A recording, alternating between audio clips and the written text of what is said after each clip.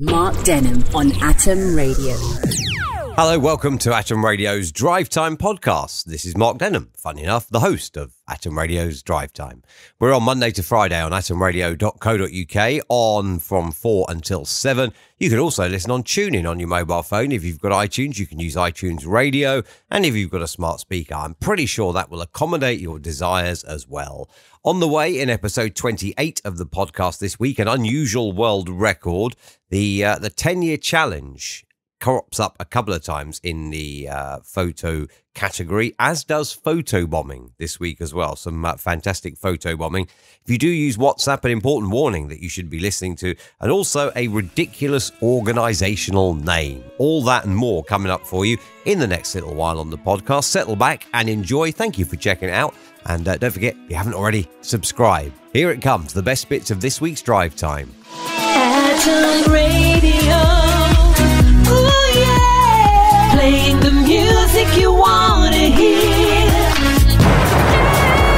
Mark Denham. AtomRadio.co.uk. It's Mark with you until 7 o'clock tonight. There is an official Guinness World Record for the steepest street in the world. Sounded very Jeremy Clarkson, didn't I? In the world. The steepest street in the world currently is in New Zealand, which has a gradient of 35%, 1 in 35, which is quite a steep hill, let's be honest. There's now a place in Wales that believes that they have a steeper gradient than that. They believe they have a 36% gradient, 1 in 36. In order to qualify, the street has to be paved, it has to be a public thoroughfare, and it also has to have houses on it. So it qualifies for all that. And this, the residents of this street in Wales have now sent off all of their details to the Guinness World of Records in order to try and have their record ratified as being the steepest street in the world. Now, there are, I guess, some strange records. There are some, there are obvious ones, aren't there? Like, the fastest running man and, like the fastest 147 in snooker, things like that are obvious. But then there are some really, really random world records. And really, who cares who's got the steepest street in the world? Who cares? Apparently, the people of Wales in this little street in Wales, I'm not even going to attempt to tell you where it is because I can't say it. It's Welsh. But the people of Dunedin apparently also care because they're not happy that they might lose this record. I'm just thinking, all right, because you can have a record for anything random, I'm just wondering whether I could have a record for perhaps the longest radio link ever by somebody called Mark Denham on Atom Radio. If I just keep talking, I'm sure I could do it. Whether or not that would officially qualify as a record, I don't know. But given there's only me here called Mark Denham on Atom Radio, I don't think anyone's ever going to beat it, are they, if I just keep talking? Drive Time with Mark Denham. If you are a fan of McDonald's, a startling revelation has come out, and this has really stunned people. When you get your McDonald's chips, they come in the little carton thing, don't they? Well, there's a flap on there that you can fold back, and you can put the sauce on there. Now, interestingly, if you go to McDonald's a lot, you know what the sauce looks like. If you go to McDonald's, they've got some fries where you can just see the top of the golden arch on there. All right, but the ketchup they're using isn't McDonald's ketchup. Definitely isn't. So they're probably taking it home to take the perfect photo. But yeah, there's a little flap at the top of the fries box. If you fold that back, then that is apparently where you can put the ketchup, and it will turn into a plastic plate. Except though, however, you are going to get a slight problem though. If it bends back, you're going to get covered in ketchup, aren't you? So yeah, do it, but do it very carefully. And perhaps, wear a huge, vest of napkins or something, just in case it does snap back on you. Yeah! Mark Denham. AtomRadio.co.uk. Tuesday, and you got Mark with you. Selfies, or indeed even photos. Doesn't necessarily have to be a selfie, does it? But photo bombers, both intentional and accidental, do crop up everywhere. And I'm looking at one here. There's a family photo. Everybody's nicely posed on chairs in the front row, the ladies, and at the back the gents are standing, and the 2 golden retrievers are in the photo. You can imagine what the golden retriever male is doing. Golden retriever male just thought, you know what, it's a good opportunity. Don't worry about the photo, it's fine. But then there's somebody else who's pulling a ridiculous face in the background of somebody else's selfie. A lady has posed with her ice cream with the dog in the background thinking, I could have that. I could have that. A man has taken a selfie of him eating a barbecue chicken wing. In the background of that is another man who's shaved his chest hair into kind of like a Batman logo. And that's that. Another lady, a young lady, checked her photo, or shared her photo with a picture of her dad in the background and just a pair of grey shorts and nothing else. A pair of grey shorts and that's it. Or three's a crowd, as somebody else has photobombed a delicate kissing scene. It's a little bit crowdy, isn't it? Or perhaps a lady who's posted a picture with a kitten scaling her leg. If you've ever had a kitten, that's so painful when they do that. Gotta get up, gotta get up. Use the claws, climb up. So painful. If ever you've been photobombed, tweet it at UK Atom Radio and I'll share the best ones. Drive time with Mark Denham. Just one of these selfies, all right? One of these selfies. A lady is trying on a pair of glasses in some form of market. Around this market, there are loads and loads of mirrors, and they're in the background of her photo. So she's trying on the glasses, you know, like posing, showing off the glasses for her photo, smiling. In the background is a man most blatantly checking out her bum in the mirror, and you can see it. He's caught, well, thankfully not red-handed because that'd be going too far, but he is definitely caught blatantly checking out her bum. So yeah, if ever you are trying to photobomb someone unintentionally, make sure you don't get caught. There's another helpful lesson for you. Drive Time with Mark Denham. Online radio, streaming from Slough. This is Atom Radio. That is Queen, Crazy Little Thing Called Love, and Robbie Williams, I Just Want People to Like Me. That's a huge issue, isn't it? In 2019, and indeed last year, it was a huge issue. People are so desperate to be liked in this day and age. Chuck it off. Get rid of it. If people don't like you, people don't like you. There's always going to be people that don't like you. That's just life. As long as the people that mean something to you like you, you're winning. That's all that matters. If other people don't like you, jog on, is my message to them. Drive Time with Mark Denham. I'm just imagining myself right now as a pudding tester. Yeah, I sat here thinking, hang on, what would I have? I'd love ice cream and coffee cake. Maybe a bit of chocolate cake. But, you know, if we had either chocolate ice cream or mint chocolate ice cream, I'd be perfectly happy. If we had coffee cake, I'd be perfectly happy, as long as it hasn't got walnuts on it. Don't like it with walnuts on it. But that'd be me, wouldn't it, as a pudding tester? Here, test this. No. Can I have a bowl of ice cream instead, though, please? It'd just be me, wouldn't it? And then, you know, we'd be deciding, like, you know, well, before we eat the pudding, shall we have dinner? And what sauce shall we have with it? It'd be an absolute nightmare for me to be a pudding tester. And I guess also being a pudding tester, you must be prone to gaining weight, shall we say, in the nicest possible way if you're eating all these desserts. Gotta happen. Mark Denham. AtomRadio.co.uk. Wednesday afternoon, if you use WhatsApp, all right, WhatsApp encrypts the messages you send so they can't be read by anyone except the person that you send them to. So if you have a conversation, just a one-on-one conversation, you and they can read the messages, and apparently no one else. If you have a group conversation, obviously you and the members of the group can read the messages, no one else. Some users claim, though, that the bug will let them see other people's personal messages on WhatsApp. This is something to look out for, definitely. The alleged flaw was spotted by Amazon employee Abby Fuller, who tweeted, "Logged into WhatsApp with a new phone number today, and the message history from the previous number's owner was there." So yeah, if you change your phone number, you're going to have to delete all of your message history before you change your phone number. Otherwise, that could be a problem, couldn't it? That could be a problem.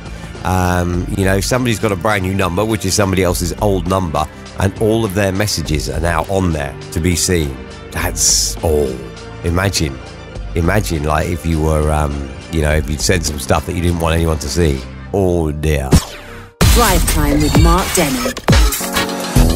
Nelly, hot in here on Atom Radio, which makes me think, you know, in the winter, you always get somebody, don't you, who turns the heating up to, like, you know, 30 degrees, and the rest of you are like, it's boiling in here. Well, you see, the simple solution to that is, right, in the winter, if you get incredibly cold, you can put on an extra jumper. or something, to keep yourself warm. Sorted, right? So therefore the heating doesn't have to be uncomfortable for everyone else just because you are cold. Same in the summer. If you are, again, incredibly cold because the air conditioning's on, put on an extra jumper. And then everybody else doesn't have to be, boiling because you can't handle the weather. Sorted. Drive time with Mark Denham. On Atom Radio. It's 7 after 6. It is Wednesday evening. It's Mark with you until 7 o'clock on the big drive home. Tidal, the music service, is being investigated after its allegedly inflated Beyonce and Kanye West streaming numbers by tens of millions. Wow.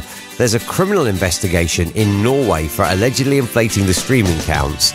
The Norwegian financial publication, which I'm not going to attempt to say the name of, first reported on Monday that the Norwegian National Authority for Investigation and Prosecution of Economic and Environmental Crime, known as Økokrim, that's quite good, isn't it? Økokrim, is probing the music streaming service based in Norway. The agency confirmed the fraud investigation in a press release, adding that 3 Norwegian music companies had filed criminal complaints against Tidal last August. From that, I'm just thinking, imagine if anyone asks you, where do you work? Where do you work? Atom Radio. Done. Simple. Where do you work? McDonald's. Boots. Simple. Imagine if you ask somebody, this geezer, I'm going to try his name now. Dagens Næringsliv. That's probably not right, but imagine if you ask old Dagens, where do you work, mate?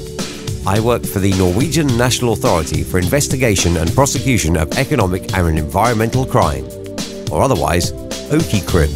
What a mouthful. Yeah! Mark Denham. AtomRadio.co.uk. Thursday's Drive Time. You see everybody's doing this 10-year challenge where you post a photo of you 10 years ago and a photo of you today.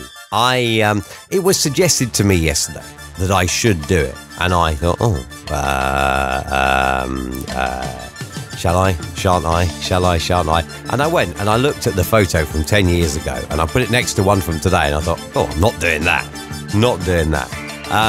For me, 10 years ago, I was 16 stone and 10 years younger. Now I'm a lot lighter and also 10 years older. So I don't particularly like that, if I'm honest. I'm not a big fan of that 3-year challenge at all. 10-year challenge even, but there you go.